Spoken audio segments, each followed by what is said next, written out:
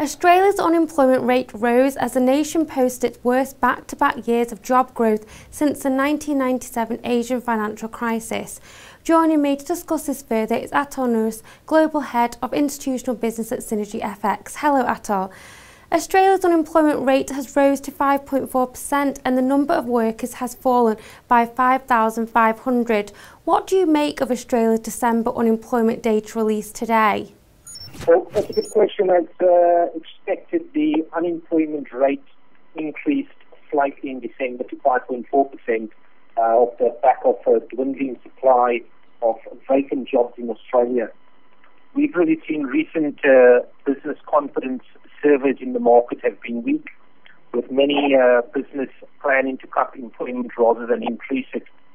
We saw a number of redundancies in December as businesses look to start fresh in the new year, and we've seen this trend continue into 2013 with Grewal, which is a major building and construction supplier, announcing plans to cut 700 staff by the March of this year.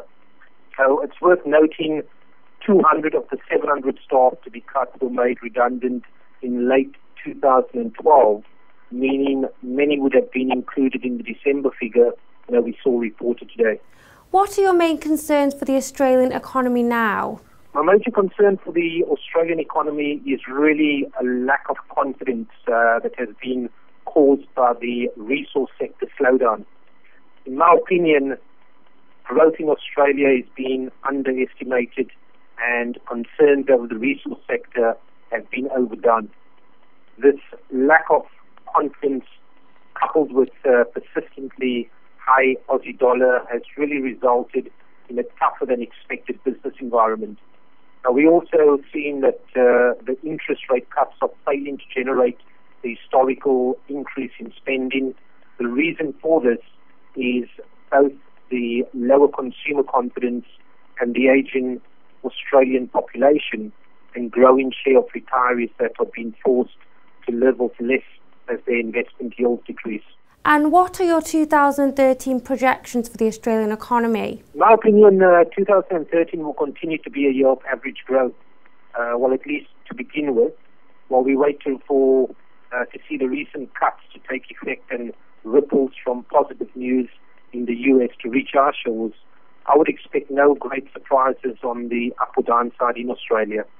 With further rate cuts in the beginning of 2013, combined with some positive earnings growth from the Australian corporate sector, I expect the second half of this year to be far more positive, with a dramatic change in business and consumer confidence leading into next year. Australia's growth rate currently stands at 0.5%. What are your predictions for the growth in the next few quarters? Yeah, as I was just saying, Q1 and Q2 will continue to see the Australian economy sitting in between healthy expansion and economic contraction. I believe we will see the cash rate fall to 2.5% by the middle of this year, at which point the economy will begin to experience a strong rebound leading into next year. So the growth will be further supported by a stabilizing of commodity prices, which will lead ultimately to greater confidence in the mining sector, which is really one of Australia's major contributors to the GDP. That's all for now. Here at Dukascopy TV, we'll be keeping you up to date with the latest financial news. For now though, goodbye.